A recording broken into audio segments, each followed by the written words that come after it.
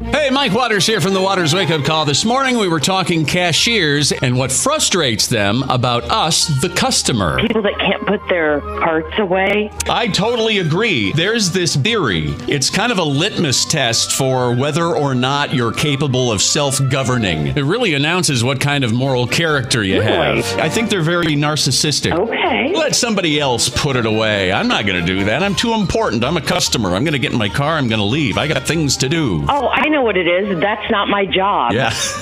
It's not my job. How about those days when the store is really crowded and you're driving around and looking for a spot, and then you see a spot kind of open and you're getting closer and closer, and it's like, oh, there's a shopping cart there. Yep. So then put the cart away and then maybe park in that spot or move on. Move on, probably. Yeah, probably. Because that ain't my job. I ain't moving the cart.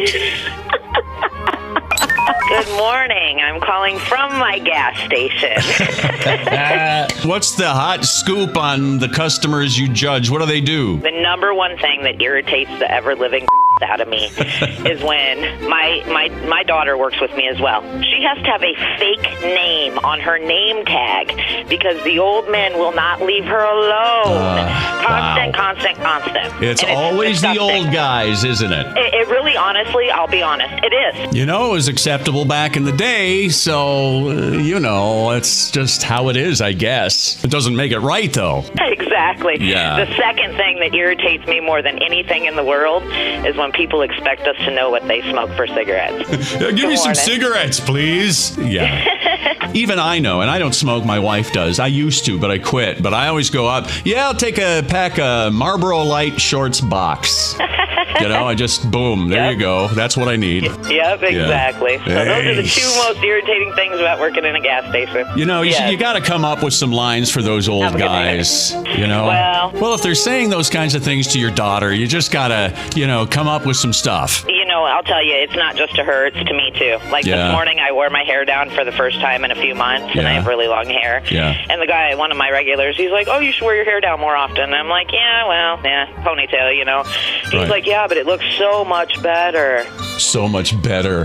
Like you look like crap if it's not down. Exactly. Yeah, jeez. If people could just a woman in a gas station world. I'll bet. I would have no idea, but I'll bet. I really have a problem with people pulling money out of their underwear, socks, bras.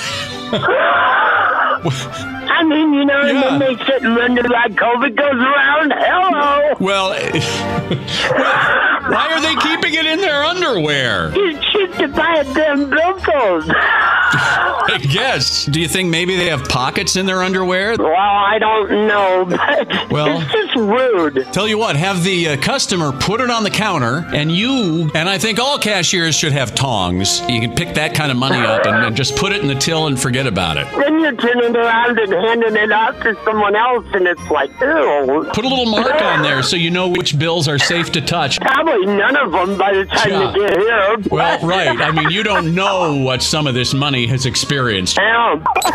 Since I've gotten so old, I do something that I know drives every cashier crazy. My mother told me once, I know I'm old when I start doing this. I dig in my change purse for the exact amount of change. Oh. So that I just get bills back. Yeah. And I know I've seen people behind me waiting in line roll their eyes. There's a chance. I always do it. Otherwise, I end up with all this change. Do you have a debit card? I do. Yeah? Don't like using a lot of that. You'd rather use cash. Right. To each his own, and sometimes you'll have to deal with, if it's just some eye rolling, you don't have to worry about that. I know. If somebody's screaming, come on, lady, we're in a hurry back here.